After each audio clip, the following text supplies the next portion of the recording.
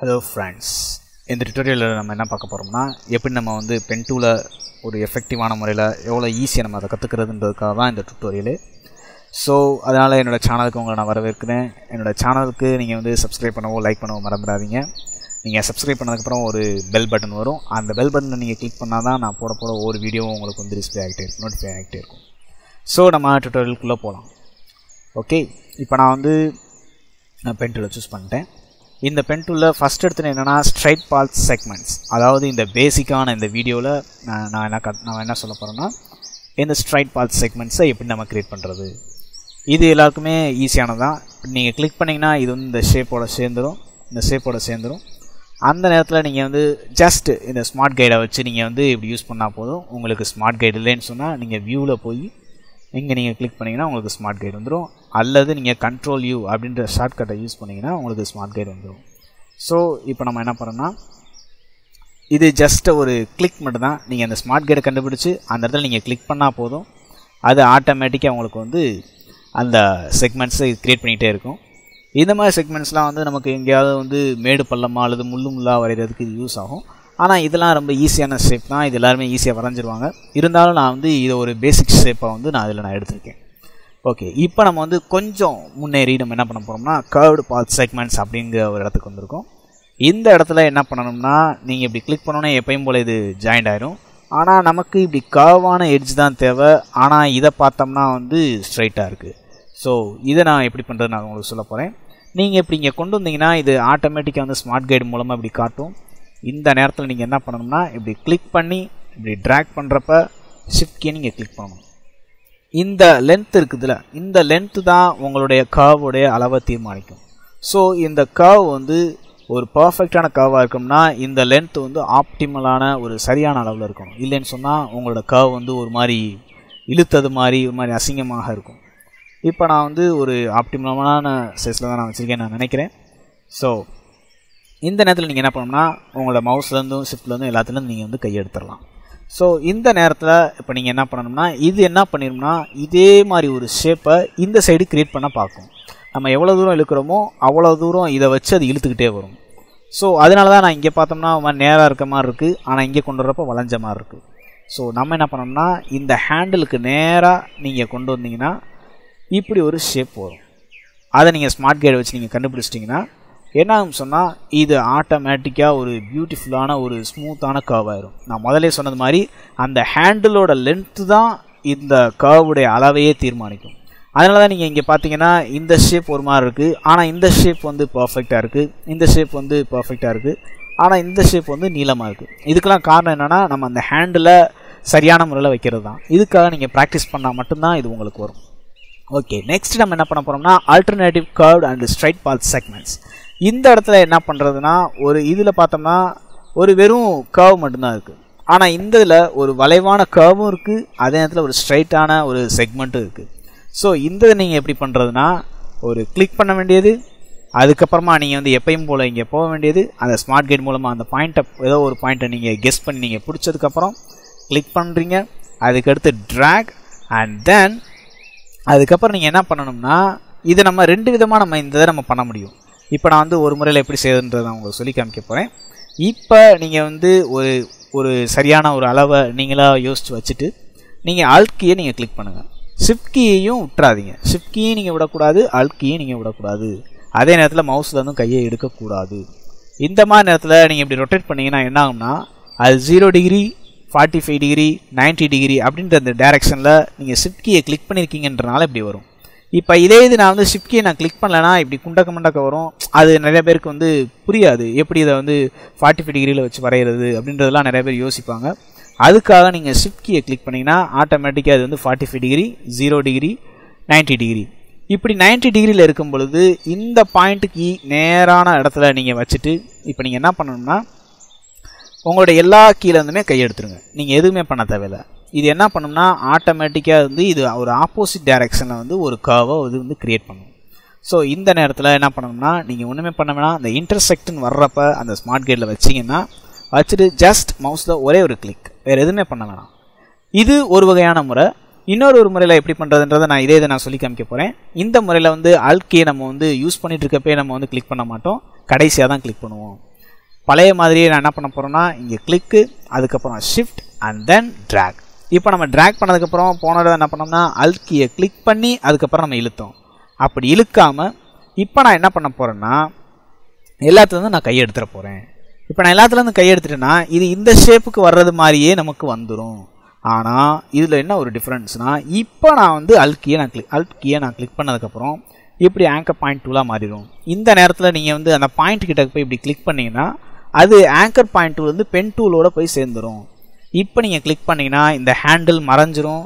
இப்போ என்ன ஆயிரும்னா நீங்கள் எடுத்தீங்கன்னா உங்களோட அல்ட் கீலேருந்து நீங்கள் கையை எடுத்துட்டிங்கன்னா இப்போ என்ன ஆயிரும்னா இது ஜஸ்ட் ஒரு ஸ்ட்ரைட்டான ஒரு பாத்தாக மாறிடும். இந்த நேரத்தில் நீங்கள் வந்து ஸ்மார்ட் கைடை வச்சு இந்த இன்டர்செக்ட் எப்படி நம்ம போனதோ நம்ம செய்கிறப்போ வந்துச்சோ அதே மாதிரி வச்சு கிளிக் பண்ணிட்டீங்கன்னா உங்களுக்கு வந்து இந்த இது வந்துடும்.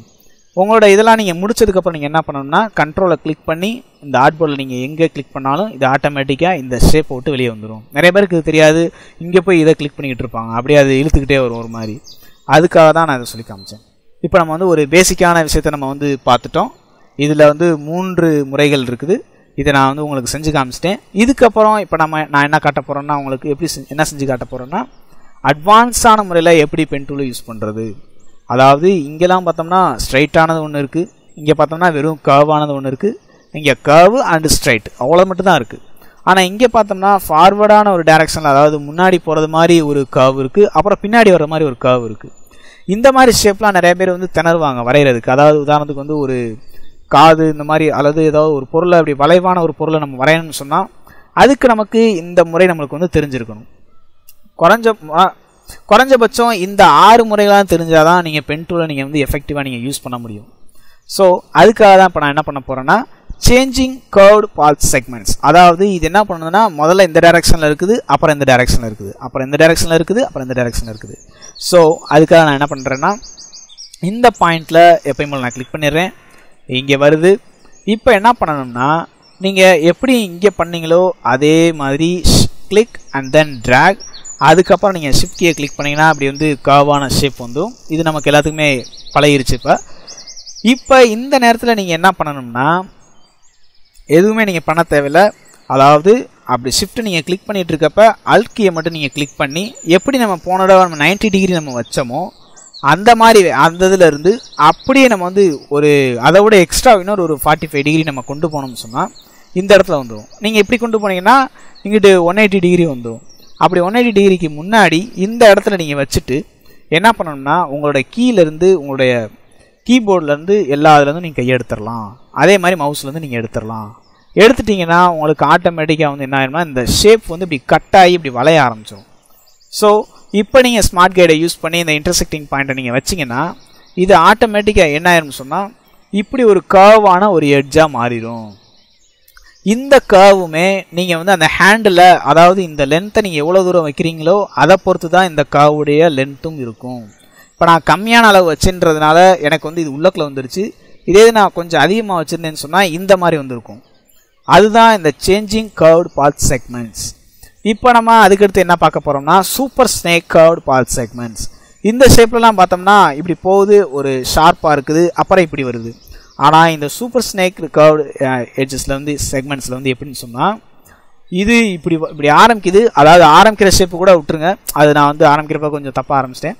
ஆனால் இந்த இடத்துலேருந்து பாருங்கள், அதாவது இந்த ஷேப் வந்து அப்படியே வளைஞ்சு வளைஞ்சு போயிட்டே இருக்கும். இதை நான் மொத்தத்துக்குமே நான் வந்து 1 2 இந்த மாதிரி 2 பாயிண்ட்டாக தான் நான் வந்து கிரியேட் பண்ணியிருக்கேன். இதை நம்ம பண்ணுறதுக்கு என்ன பண்ணணும்னா சிம்பிளாக நீங்கள் வந்து பென் டூலை வச்சு எப்பயும் போல் அந்த பாயிண்டில் கிளிக் பண்ணிடுவீங்க. கிளிக் பண்ணோன்னே இது ஸ்ட்ரைட் பாயிண்ட்டாக வந்துடும்.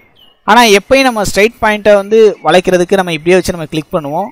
ஆனால் இந்த நேரத்தில் நான் இப்படி பண்ணேன்னு சொன்னால் என்ன ஆகும்னா இந்த மாதிரி ஒரு வித்தியாசமான ஒரு ஷேப்பாக இது மாறிடும். அப்போ என்னால் வந்து இந்த டிஃப்ரென்ஸை நான் கொடுக்கணும்னா இப்போ நான் என்ன பண்ணணும்னா இதை நான் வந்து ஆரம்பத்துலேருந்தே நான் கர்வானதாக மாற்றணும். எப்படி நம்ம வந்து ஒரு பாயிண்ட்லேருந்தே நம்ம கர்வாக மாற்றுறதுன்றதை இப்போ நம்ம பார்க்க போகிறோம். இதுக்கு என்ன பண்ணணும்னா ஜஸ்ட்டு நீங்கள் ஃபஸ்ட்டு ஒரு தடவை அந்த பாயிண்டில் கிளிக் பண்ணதுக்கப்புறம் இப்படி ஒரு செக்மெண்ட்ஸ் வந்துடும். இப்போ இந்த நேரத்தில் போய் அந்த பாயிண்ட் கிட்டக்க போனீங்கன்னா அது ஆங்கர் அப்படின்ற மாதிரி ஒரு டேகை காட்டும். இப்போ நீங்கள் அதை கிளிக் பண்ணி அப்படியே மவுஸ்லேருந்து கையை எடுக்காமல் அப்படியே ட்ராக் பண்ணணும். அதே நேரத்தில் ஷிஃப்ட் கீயை நீங்கள் கிளிக் பண்ணணும். அப்படி கிளிக் பண்ணிட்டீங்கன்னா என்ன ஆகும்னா இந்த பாயிண்ட் மட்டும்தான் நகலும், இந்த சைடில் உள்ள அதாவது இந்த சைடில் இருந்த அந்த ஹேண்டில் நகலாது. அதாவது லெஃப்ட் சைடில் உள்ள ஹேண்டில் நகலாது. இப்போ நம்ம என்ன பண்ணோம்னா இந்த ஹேண்டில், அதாவது இந்த கீழே இருக்கக்கூடிய இந்த ஹேண்டிலுக்கு நேராக வைக்கிற மாதிரி வைக்கணும். அப்படி வச்சிங்கன்னா தான் அது கரெக்டான விட்டு அது கொடுக்கும். இப்போ நான் வந்து வச்சுட்டேன், இப்போ ஒன்றும் பிரச்சனை இல்லை. இப்போ நீங்கள் மவுஸ்லேருந்து எல்லாத்துலேருந்து நீங்கள் கையை எடுத்துடலாம். இப்போ இந்த நேரத்தில் நம்ம என்ன பண்ணோம்னா இதை வந்து பாதி அளவாக வச்சுக்கிட்டு இதே அளவு தூரத்தை நான் வந்து இங்கே ஒரு அப்ராக்சிமேஷனாக நான் அளந்துட்டு இங்கே நான் வச்சிடுறேன். இங்கே வச்சுட்டு இப்போ நான் என்ன பண்ணோம்னா கிளிக் அண்ட் தென் ட்ராக். அதே நேரத்தில் அதுக்கப்புறம் ட்ராக் பண்ண ஆரம்பித்ததுக்கப்புறம் மவுஸ்லேருந்து கையை எடுக்காமல் ஷிஃப்ட் கீயை நீங்கள் கிளிக் பண்ணிட்டீங்கன்னா அது கொஞ்சம் சிம்மெட்ரிக்கலாக மாறிடும். இப்போ பார்த்தீங்கன்னா இந்த ஷேப் வந்து நான் முதலே சொன்னது மாதிரி ஒரு பர்ஃபெக்டான ஒரு கர்வி எட்ஜாக வந்துருச்சு. இப்போ நான் இதை நான் இப்படி இங்கே கொண்டு வந்தேன்னு சொன்னால் இங்கேயும் எனக்கு அதே மாதிரி மாறிடும்.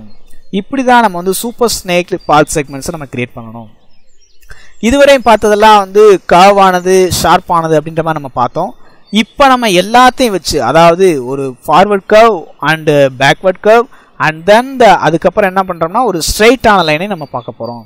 இதுக்கு பேர் வந்து டைனாமிக் கர்வ்டு பாத் செக்மெண்ட்ஸ்னு சொல்லுவாங்க. இதை எப்படி பண்ணுறதுன்றதை நான் உங்களுக்கு காட்ட போகிறேன். இது ஈஸியான முறை தான். இதுவரையும் உள்ளதெல்லாம் நீங்கள் செஞ்சு பார்த்து பழகிட்டீங்கன்னு சொன்னால் உங்களுக்கு இதை பண்ணுறது ரொம்ப ஈஸியாயிரும். உங்கள் கை ஆட்டோமேட்டிக்காக போயிடும். இப்போ ஆனால் இது கொஞ்சம் ட்ரிக்கியானது தான். இதுக்கு நான் கிளிக் பண்ணிடுறேன். எப்பயும் போல் எனக்கு வந்து இப்படி ஒரு செக்மெண்ட் வந்துடுது.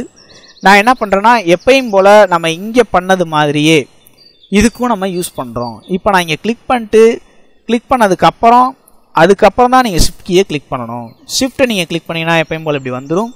இது வந்ததுக்கப்புறம் என்ன பண்ணணும்னா நீங்கள் ஆல்ட் கீயை நீங்கள் கிளிக் பண்ணணும். கிளிக் பண்ணோடனே எப்பயும் போல், அதாவது நம்ம வந்து கர்வ்டு அண்ட் ஸ்ட்ரைட் பாத் செக்மெண்ட்ஸில் நம்ம பார்த்தது மாதிரியே நேராக கொண்டு வந்துட்டு இப்போ நீங்கள் எல்லாத்துல வந்து நீங்கள் கையை எடுத்துட்டிங்கன்னா இந்த மாதிரி ஒரு கர்வான ஷேப் வந்துடும். நம்ம இங்கே என்ன பண்ணோம்னா ஜஸ்ட் இப்படி வந்தோடனே கிளிக் பண்ணிட்டு விட்டுட்டோம், அதனால இந்த செக்மெண்ட்ஸ் வந்துருச்சு. ஆனால் இதுக்கு நான் என்ன பண்ண போகிறேன்னா இப்படி ஸ்ட்ரைட்டாக வந்திருக்கதை எப்படி நான் இப்படி வளைக்க போகிறேன்றதை நீங்கள் பார்க்க போகிறீங்க. அது எப்படின்னு சொன்னால் இந்த பாயிண்டில், அதாவது இன்டர்செக்ட் அப்படின்ட்டு வர்ற இடத்துல வச்சு நீங்கள் கிளிக் பண்ணிட்டு மவுஸ்லேருந்து கையை எடுக்காமல் அப்படியே நீங்கள் ட்ராக் பண்ணிங்கன்னா இது அப்படியே லெஃப்ட் சைடு ஒரு மாதிரி வளைஞ்சிக்கிட்டு போகும். இந்த நேரத்தில் நீங்கள் ஷிஃப்ட் கீயை நீங்கள் கிளிக் பண்ணிங்கன்னா அது சிம்மெட்ரிக்கலாக மாறிடும். அவ்வளோதான். நம்ம வந்து இந்த பென் டூலில் எப்படி நம்ம வந்து டைனாமிக் கர்வ்டு பாத் செக்மெண்ட்ஸையும் பார்த்துட்டோம்.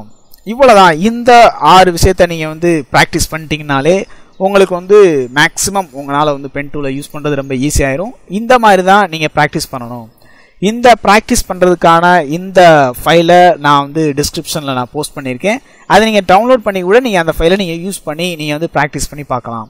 ஸோ இந்த டுட்டோரியலில் நம்ம வந்து பென் டூலை பற்றி நம்ம பார்த்தோம். இந்த மாதிரி இன்னும் அதி அற்புதமான விஷயங்களை நம்ம வந்து அடுத்தடுத்த டுட்டோரியலில் நம்ம பார்க்குறதுக்காக இந்த சேனலுக்கு நீங்கள் சப்ஸ்கிரைப் பண்ணுங்கள். அண்ட் அப்புறம் வந்து லைக் பட்டனை கிளிக் பண்ணுங்கள். நான் உங்களை அடுத்த வீடியோவில் நான் மீட் பண்ணுறேன். Okay, thank you.